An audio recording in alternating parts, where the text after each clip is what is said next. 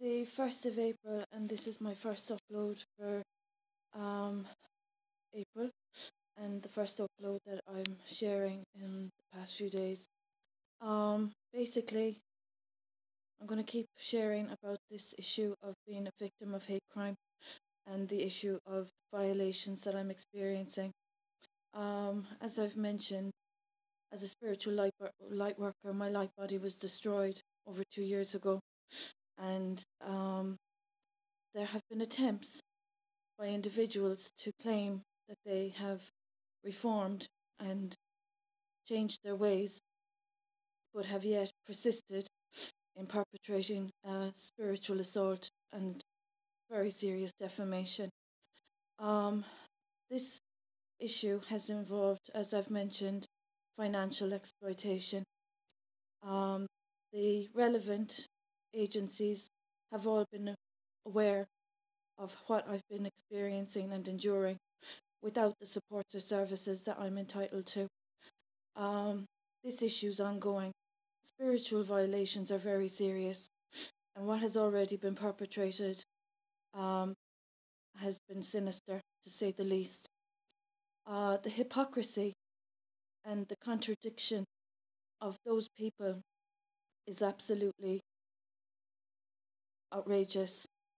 As a humanitarian and as an individual that has been, in many senses, keeping the peace, and as an individual educated enough to respect conflict resolution and mediation and such concepts required when such serious violations and offences are being perpetrated, I find it astonishing that these people are being facilitated and that the supports that I require are being withheld and that there is an obstruction of justice occurring.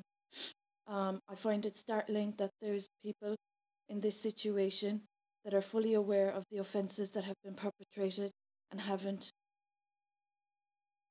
provided any measures, safeguards, or assistance for a victim of crime or hate crime. This issue of spiritual violations is only one aspect. The defamation of my character and reputation, as I keep mentioning, is even more serious by individuals that don't have any interaction with me and that don't have any position to be making any assumptions or assertions about me. There are professionals that have no consent to even be discussing me and that have not been involved in any consultation with me and that yet have threatened further offences and wrongdoings and violations. So this entire situation, since I gave birth and got married in 2015, is exacerbating. And as a victim that has shared publicly and that has shared with authorities what is required for my protection to be safeguarded while respecting my right to liberty and while safeguarding my reputation and my good name and my character, what I have endured without supports is astonishing. People that have intruded and imposed and that have been brazen enough to think that they are in any way entitled to be intruding upon me and my personal life and discussing and controlling matters that are of none of their concern are perpetrating not only obstructions of justice and perversions of justice, but also very serious human rights violations. So, as I've mentioned, this is ongoing. The medical incompetence that I've experienced is pretty bad, but the negligence of professionals that are attempting to even discredit medical or mental health, mental capacity and competence, and even discrediting intellectual abilities without having any knowledge of me or my credentials or my educational experience just shows how unfounded a lot of these assumptions and defamatory claims are.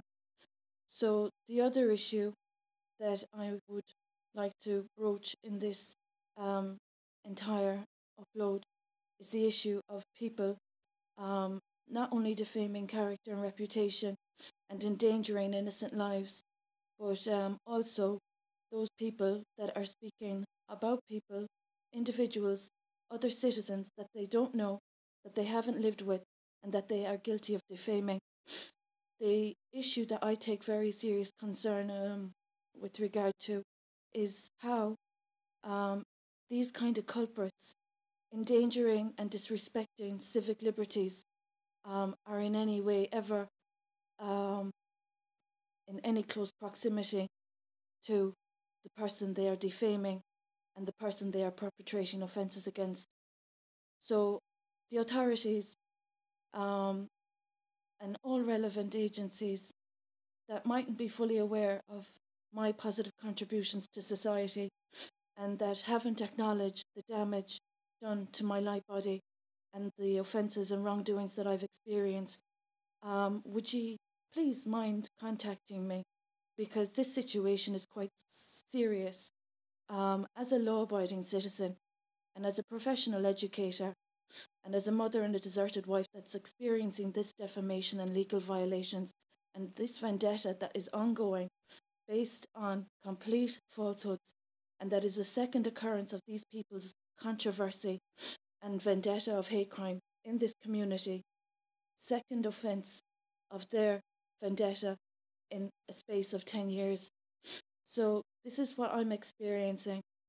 And for those in a position to rectify this, you have a very serious responsibility because hate crime is very, very dangerous in any community where anyone would be thinking of espousing civil liberties or civic society.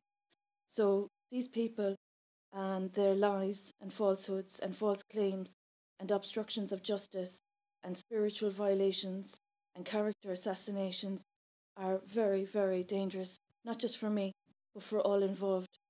So the individuals that have imposed and intruded in my private life since I got married in 2015 and thought it within their authority to withhold from me what I'm entitled to financially, professionally, um, all aspects that they have hindered and that they've intruded upon and violated. Are the authorities and politicians not conscious of the fact that that's actually detrimental to all citizens, not just this particular victim of crime or hate crime, whichever you want to consider it as? So this is the 1st of April. It's serious what I'm experiencing. These people have no conscience and no remorse. They're perpetrating spiritual violence again, and they're intruding and violating privacy and defaming my character. And this is just outrageous what's going on. So that's what's happening for today. And as a person that's recovering from medical incompetence and medical negligence, it doesn't say a lot about the individuals involved, and it doesn't give them much credibility to be stooping so low to such petty child playground tactics when in circumstances as serious as this, human rights and conflict resolution and mediation and such matters and aspects of progress are what are required.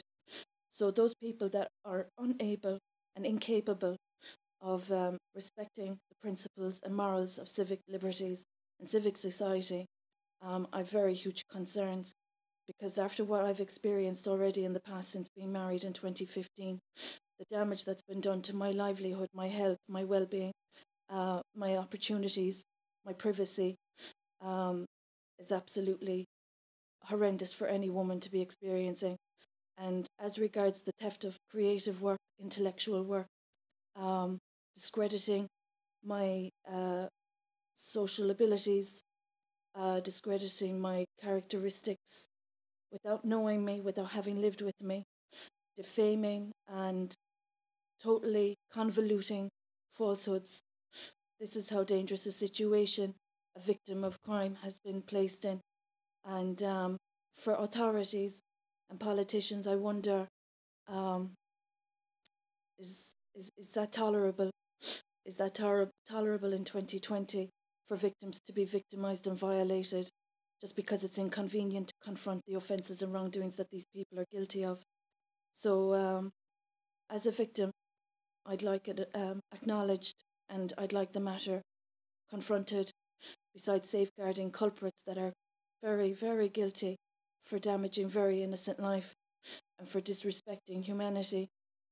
And for today, that's my upload, and I hope that before it's too late, before I have to experience any more damage and exploitation by these people that don't know how to respect civil society, I'd appreciate it if the politicians would have some consideration, as well as the authorities, because 28 human rights violations in a 2-year space of time is quite phenomenal. And the spiritual assaults and the spiritual violence, and people also, I might add, falsifying information and creating their own records is also quite dangerous.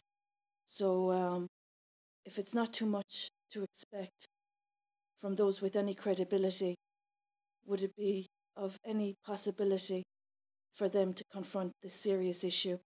Because as a law-abiding citizen, a humanitarian, as a teacher and a mother and a deserted wife, is there any conscience?